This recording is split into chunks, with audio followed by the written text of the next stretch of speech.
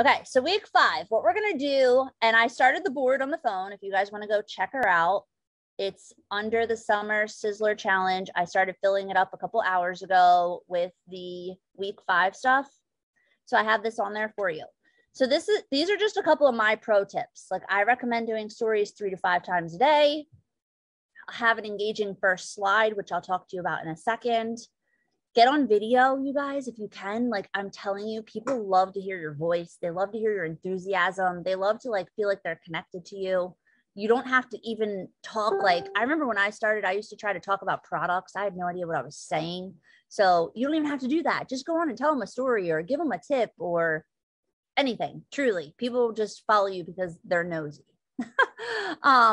Ask your followers questions to get them engaged, right? So you don't always want to just be pushing information. Ask people questions, do like this or that. Who wants to be part of my challenge? You could put a finger up and put a question box, those types of things. And then above all, just share the good, the bad, the ugly, all of it. You don't have to be perfect. Just, they last for 24 hours. They're at the top of the newsfeed, so they're prime real estate. Just go in there and have fun. And if you record something and you're like, oh my God, I sound terrible, delete it. Like, worst case scenario, you just take it down. So here's a couple things. I'm just going to quickly go over these, talking about stories, and I'll take out this chunk and put it in that folder if you want to rewatch any of this. So they have prime real estate on the newsfeed, meaning they're at the top. You can see who sees them, you guys. The little eyeball on the bottom left is like amazing, because you can use that to message people and you can see who's watching you all the time. And you get to be as spammy as you want because they expire every 24 hours. So every 24 hours, your stories are gone. So when I say spammy, like, you can do the same things over and over because not everyone is seeing all your stories. You might have a girlfriend that watches your stories. She goes to Florida for a week. She's probably not watching your stories while she's away. So she missed everything, So you can use your stories for tips, tutorials, behind the scenes, information, engagement, sales, giveaways, all kinds of things. You could do lives, this or that, questions, tips. Just have fun with it, honestly. So I want to share with you really quick, and I've done a training on this multiple times. This is a Shailene Johnson method.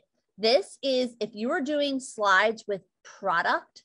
So everything I just showed you could be like the life of Marianne, the life of Carrie, the life of Frank, right? Do whatever you want. But if you want to dive in specifically with product and try to get people to kind of raise their hand, Shailene Johnson, who's an Instagram trainer, she's amazing, and her son Brock, this is what they train. And I have examples I'm going to show you, and the examples are in the folders on the boards too. So you don't have to write any of this down. So when they do these, they do a 5-slide sequence. So the first slide is a question. The second slide is your answer to the question. The third slide is what you found to help you with the problem that you're about to talk about. The fourth is your skepticism, and the fifth is your call to action. And I'm going to show you an example. So this is one I did in the fall, I think. But it's just the verbiage I want to show you because you can change it for anything. So the first slide is is it just me, or are your jeans feeling more snug lately? So you could change that for anything. Is it just me, or do your leggings feel like, you're having a hard time putting your leg in, right?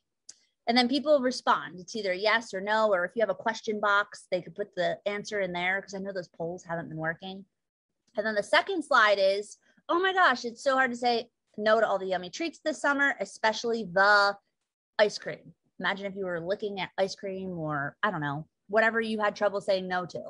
And then the third one is oh my gosh, I'm so grateful that I found this spoon of chocolate belly blaster a day to keep it in check. And you could be holding the spoon. You could have the spoon in the picture. You could do whatever, right? And then the fourth one is the skepticism. I'll be honest. I wasn't sure what this stuff was going to taste like because I'm a serious chocolate lover, but it actually tastes like snack pack pudding. I'm down 3 pant sizes, yada, yada, whatever you say there to make it your results. And then the fifth one is the call to action. So the first slide, you see it's a question. Second slide, your answer to the question.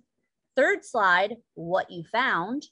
The fourth slide is you being a skeptic, right? Imagine if I tried to show you this hair tie and I was like, this thing's amazing. You'd be like, dude, that's not going to hold my hair up. My hair is so thick. That's skepticism, right? So you're being skeptic with your followers. And then the fifth slide is like, listen, maybe you want to try it too. Here's my offer. Oops, I went the wrong way. And then another one, like with BioCell. Same thing. I'll just go through these quickly. I'm not going to stay on here. That way, if you want to workshop this. So do you brush your hair and feel like clumps are falling out? That's a question. Second one, after having my kids, I had this going on for months. I swore I'd be bald in no time. Third one, I kept hearing about people talk about collagen. I don't know. I grabbed a bottle to try it. I'll be honest, I wasn't expecting much of a change, but look, here's some baby hairs. And then the fifth one, I can't believe it. Do you want me to send you a $10 coupon? So you're like walking them through, right? And then I have an under eye cream one. Again, these are on the boards, so I'm not going to read all these. I did one for Go. Do you drink energy drinks to get through the afternoon? They don't even know that they're like, why they're answering it on the first slide. They're just answering all the time. No, not really. Does this make sense, kind of? And then I did these other ones. Like this was a BioCell one I did about dry skin. This was a skincare one. Do you struggle more with dry skin or oily skin? Or what's more important to you, a cleanser or an exfoliant? And then you respond, oh my gosh, my skin is so dang oily, you know? Yeah, I get a lot of responses to this. Oh my gosh. And then same thing with a coffee. So you could do it for each of our products, right? If you sit there and you like kind of map out the questions that you're going to ask. And then when she did the training, this was a slide I had taken from Shailene. These are the reasons people buy. They buy to save time, save or make money, to avoid pain, to transform or improve, or to feel good. So if you're able to help them do that, people, you know, are going to be putting their hand out for what you got. So this was that same exact thing. Story sequences, the poll, the personal story, you unboxing, the picture of you, and then the poll call to action. So I'll go back to that first one because that's the one that makes the most sense. This one. So again, you don't have to do these every day. These take a lot of work sometimes. I used to write them out in my notepad on my phone, so I would have different stories for different products.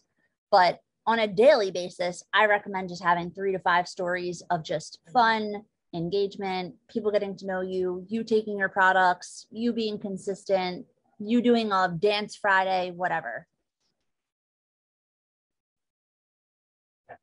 Helpful? And also, like the last thing I'll say, and then we can hop off and chit chat.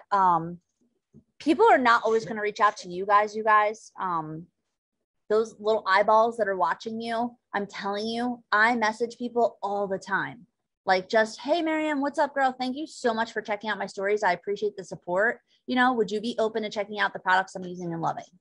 Would you be open to checking out the Belly Blaster on a spoon that I've been taking for 2 years? And like, either they say no, or I get a lot of people that are like, yeah, I'm actually interested in that stuff. Like, can you tell me more about it?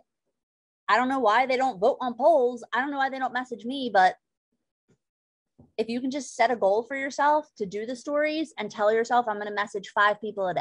I'm going to message 3 people a day, right? Like whatever. That could be your goal for the week. So I'll put the names on the wheel. Does anybody want to pop off of mute and ask any questions or anything you do that works?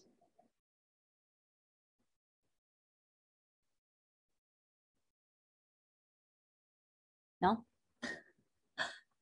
Right, Will, you want to talk? You're always a talker.